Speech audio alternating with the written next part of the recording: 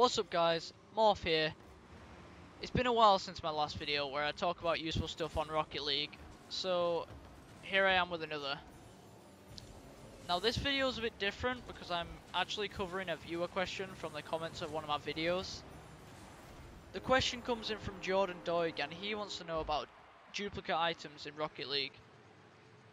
So in this video I'm going to be talking about that. Let's get into it.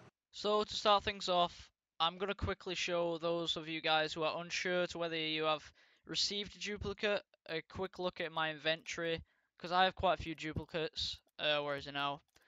We'll go into hats. We'll go into the friendly fedora. I have 3 fedoras, as you can see. You know if you've got a duplicate if you've got a number next to the item. So I've got 3 foam hats, 3 graduation hats, and 3 humbugs. See if I've got any more. See if I've got any antennas actually. Yeah, I've got 2 alien antennas. And one of the reasons why Psyonix has actually implicated duplicates is because they want people to still have items to unlock after game, even if you have unlocked all of the items. Because who doesn't enjoy unlocking an item after a game? Who doesn't enjoy seeing a new item pop up? It brings us back to the old times, you know, the semi-pro days.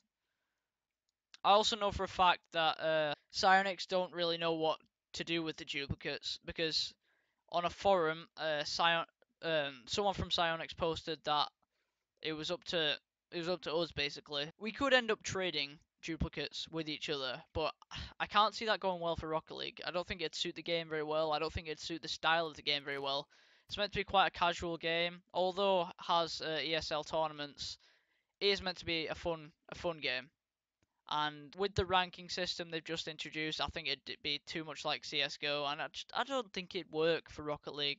Receiving duplicates at the end of games also slows down how fast you receive all the items, all the uncommon items. And at the moment, there's no way of deleting duplicates or any way of getting rid of them. So if you have OCD and you hate seeing the numbers next to the items, then unlucky. But anyways, I hope this video's helped you guys out, and Jordan Doig, if you're watching this, I hope this has helped you out a little bit to understand the reason why we have duplicates and a bit of information on them. But anyways, I'll see you guys in the next video.